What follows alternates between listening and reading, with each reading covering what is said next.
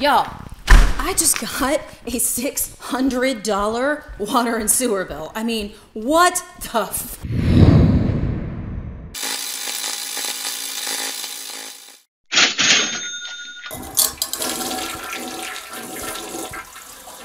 I wish I could say I was making that up, but I'm not. We actually got a water and sewer bill for $615. That bill is normally about $85 a month. I haven't resorted to starting a grow house in my basement, so why the fork did this happen? My first thought was hopeful. I thought maybe the guy who comes to check the meter read it wrong or typed in something wrong. You know, they're human. So we came out to our front yard and checked the meter. Your meter may be in your yard like mine is. It might also be attached to your house, but it will be somewhere on the outside. And it's usually right by your water main cutoff. So we came out and read our own meter and compared it to what was on the bill, and it all kind of checked out. It wasn't an error. And that sucked. We know that we don't have any obvious leaks on the inside of the house. We're here all day. We would see it.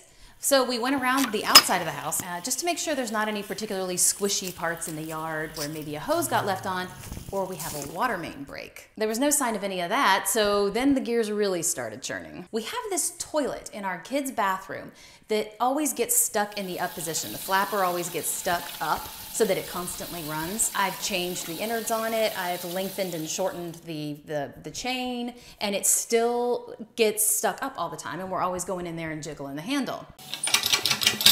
So our thought was, what if that toilet flapper got stuck up the entire time we were on vacation? Could that actually have done this to our water bill? My next order of business was to contact my friend Matt, who's a licensed plumber. If you're in the North Georgia area, Integrated Plumbing Solutions, put that in your head. And because he's an awesome guy, he called me up and said, okay, a toilet can do that, but you want to make sure that you don't have a water main break first. And here's how you do it. Turn off your main water valve where it enters the house. You really got to shut this thing as tight as you possibly can.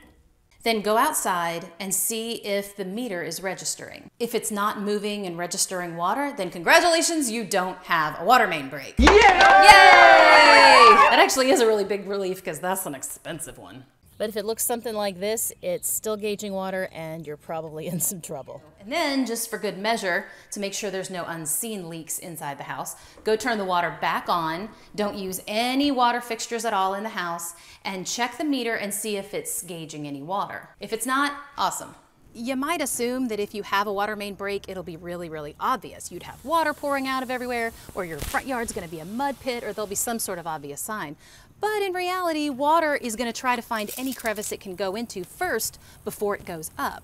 So you might have a water main break and have no idea until your bill comes. That toilet flapper must have gotten stuck in the upright position the entire time we were gone on vacation. And that's basically like having your faucet turned on halfway for a week straight. That can actually make your bill go up that much. Now, one other tip he gave me was to just turn off the water if we're gonna be gone for any number of days. That way, if that happens to the toilet again, it's not really an issue.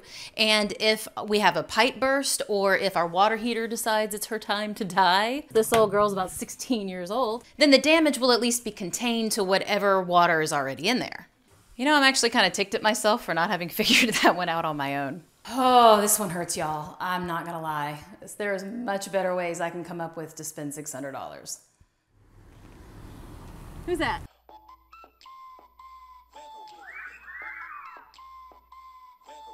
I think that was my friend Christy and compared it to, really? Oh.